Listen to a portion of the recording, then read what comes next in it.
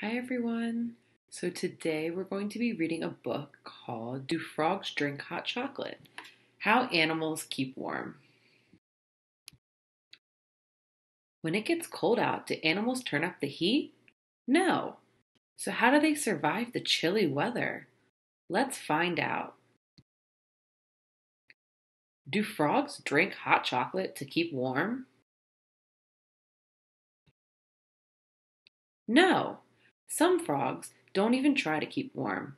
The Alaskan wood frog turns into a frogsicle. It spends the winter with most of its body frozen. When the air warms up, the frog warms up too.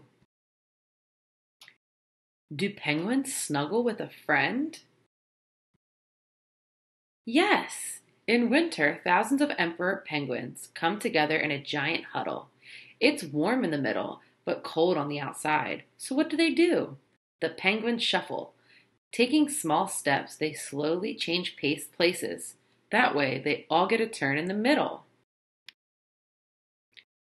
Do butterflies sunbathe?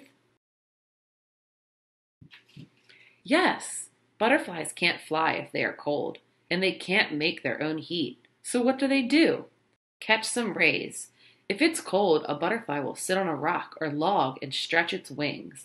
Then the sun warms up its flight muscles. Do foxes wear earmuffs? No. Arctic foxes have small furry ears. The fur helps, but so does the size. Ears stick out into the cold air. A fox's body can lose heat that way. Smaller ears don't stick out as much as big ears, so they lose less heat. Do turtles jump up and down to keep warm? Many turtles will burrow into the mud and dead leaves at the bottom of a pond. The water there is cold, but it never freezes. It usually stays at about 39 degrees Fahrenheit. That's the perfect temperature for turtles who like to snooze while they wait for spring. Do polar bears build homes? Yes, pregnant polar bears build dens, but not with wood and hammers. Instead, a mama bear uses her sharp claws to dig out a cave in the snow. When it's finished, she crawls inside to have her babies. The den keeps them all safe and warm until spring. Do whales wear snowsuits? No. Whales have blubber under their skin. This layer of fat keeps their body heat in and the cold out. Whale blubber can be up to 12 inches thick.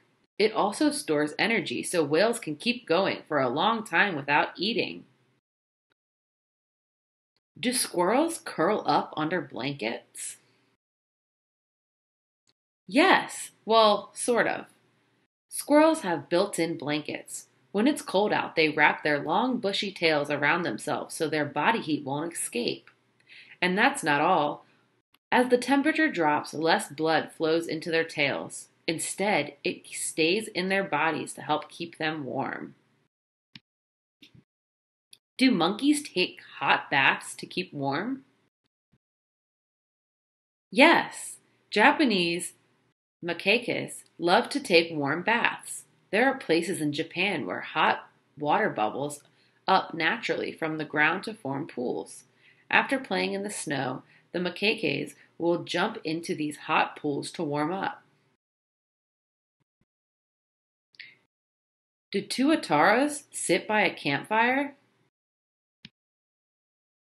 Tuatara's bodies cannot make heat, but birds' bodies can. So what does a tuatara do? It has a sleepover with a little bird called a fairy prion. The heat from the bird helps keep the tuatara from getting too chilly overnight. Do honeybees use teamwork?